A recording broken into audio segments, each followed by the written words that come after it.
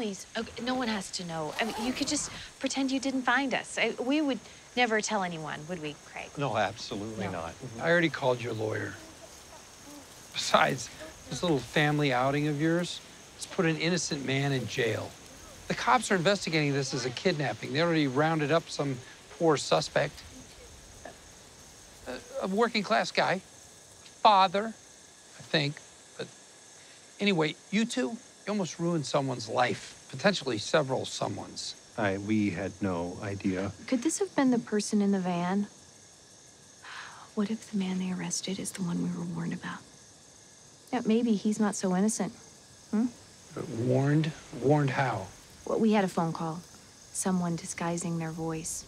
Yeah, they said someone was coming for us. And there was a van outside the house, as if whoever was inside was watching us. And once that drove off, we did what we did for the kids. The kids. I wouldn't know about any of that. I can assure you that you and your family are safe. I mean, the police are all over this thing, so. It doesn't matter. We can't just go back. It's our case. They'll crucify Craig. Can't you just call Miss Wexler again? Yeah, tell her you didn't see us after all. If they think I ran away, it'll look like I did something wrong. And we can't risk losing everything just because of some teensy mistake. Can I ask you something? What were you hoping would happen? I mean, before I found you, what were you planning to do?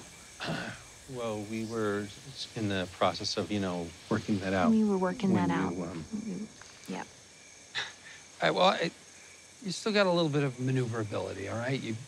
You're outdoorsy, right? So you went on an impromptu camping trip. I don't know, something people do, apparently. You left the house a mess and you kicked in your own front door because it's a free country. Kim Wexler is very good. She'll make it work. Yeah, what about the money? If she knows about it, she'll tell, right? I mean, she'll have to tell. Well, like they say in Silicon Valley, it's not a bug, it's a feature. You ever hear of a bargaining chip? What we have right here is the mother of all bargaining chips. As in, you expect us to give this back? We are not giving this back. We are not guilty. This money belongs to us. Craig earned it. I worked very hard, weekends, holidays, all unpaid. Always. And really, just because your salary doesn't mean you don't deserve overtime. I think that's only fair. I mean, really, that's what this is about, right? Fairness, right. I mean, not just what's legal. You want to talk about legal slavery. That used to be legal. Human slavery. So. Yeah, this is right up there with that.